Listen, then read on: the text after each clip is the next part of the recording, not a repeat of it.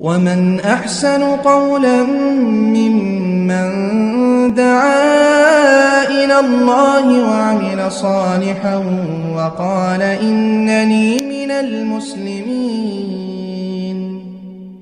তার মানে আমাদের তো তাওহীদি চেতনা তো আমরা গ্রহণ করতে পারলাম না ওদিকে, ঠিক এখানে তেমনই কুরবানি দেওয়ার ক্ষেত্রেও আজকে আমাদের উদ্দেশ্য হয়ে গেছে গরুর গোশত খেতে হবে, উটের গোশত খেতে হবে। সেটা রাসূলের পদ্ধতি হোক, ইব্রাহিম আলাইহিস সালামের আদর্শের পদ্ধতিতে হোক বা বিরুদ্ধে হোক, সেটা আমাদের দেখার বিষয় নয়। আমাদের গরুর গোশত খাওয়া লাগবে, উদ্দেশ্য এমনটা হয়ে গেছে আমাদের।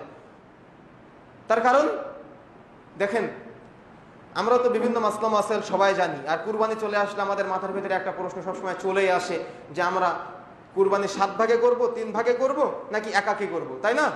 আপনাদের মাথার ভিতরে আসে কি প্রশ্নটা? তো আসলে আমরা যদি আমাদের সূক্ষ্ম জ্ঞান দ্বারা একটু বিশ্লেষণ করি যে আসলে এটা আমি আল্লাহকে খুশি করার উদ্দেশ্য আমার কুরবানি, নাকি আমার উদ্দেশ্য গোশত খাওয়া। এখানে দুইটা প্ল্যাটফর্ম। আমরা কি আল্লাহকে খুশি করার জন্য কুরবানি করি, নাকি গোশত খাওয়ার জন্য কুরবানি করি? আল্লাহকে খুশি করার জন্য আমরা কুরবানি করি। তাহলে আসুন একটু জানার চেষ্টা করি যে আসলে আমাদের আল্লাহকে খুশি করা হচ্ছে, নাকি আমরা গোশত খাওয়ার জন্য কুরবানি করছি। আমার সামর্থ্য আছে কত টাকা? 10,000 টাকা। 10,000 টাকা সামর্থ্য আছে, আমি একজন ভাইয়ের সাথে 70,000 টাকা দামের গরুতে ভাগী হচ্ছি, 7 ভাগে কুরবানি দিব। 70,000 টাকা দামের একটা গরুতে আমি 10,000 টাকা দিয়ে ভাগী হচ্ছি। উদ্দেশ্য কি? আমাকে কুরবানি করতে হবে, গরুর গোশত খেতে হবে। কিন্তু আমি পারতাম, আমি যদি সচেতন ব্রেনের লোক হতাম, আমার উদ্দেশ্য যদি হতো আল্লাহকে খুশি করা, তাহলে আমি 10,000 টাকা দিয়ে একটা খাসি কুরবানি করি। আমি ফতোয়ার দিকে যাচ্ছি না, ভাগে কুরবানি জায়েজ না না জায়েজ এদিকে যাচ্ছি না। আমি সাধারণত বোঝানোর চেষ্টা করছি যে আল্লাহকে খুশি করার বিষয়টা, আল্লাহকে খুশি করার বিষয়টা বোঝানোর চেষ্টা করছি যে আমি ঝামেলার দিকে কেন যাব, আমার ওই যেখানে ঝামেলা আছে সেখানে কেন যাব।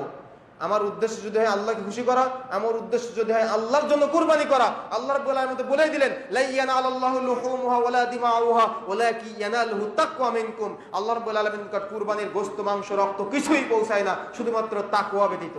জানি না আমরা? অবশ্যই জানি কুরবানির গোশত, মাংস, রক্ত কিছুই পৌঁছায় না, শুধুমাত্র তাকওয়া ব্যতীত। তো আমাদের তাকওয়াটা অবলম্বন করানোর চেষ্টা করি।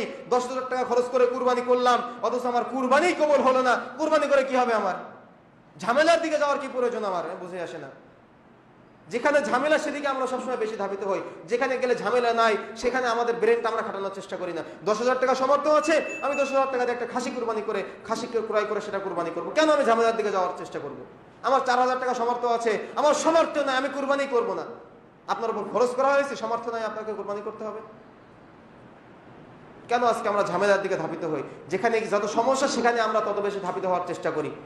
রাসূলুল্লাহ সাল্লাল্লাহু আলাইহি সাল্লাম ইব্রাহিম আলাইহিস সালামের আদর্শকে আমরা কখনো গ্রহণ করার চেষ্টা করি না। এই ক্ষেত্রেও যেমন ইব্রাহিমের আদর্শ বাস্তবায়ন করতে পারছে না, ইব্রাহিম আলাইহিস সালামের মূল চেতনা, ইব্রাহিম আলাইহিস সালাম তার পুত্রকে কিভাবে কুরবানি করার জন্য তিনি ধাবিত হয়েছিলেন, আর আজকে আমি আপনি পশু কুরবানি করছি, তারপরে আল্লাহকে খুশি করতে পারছি না।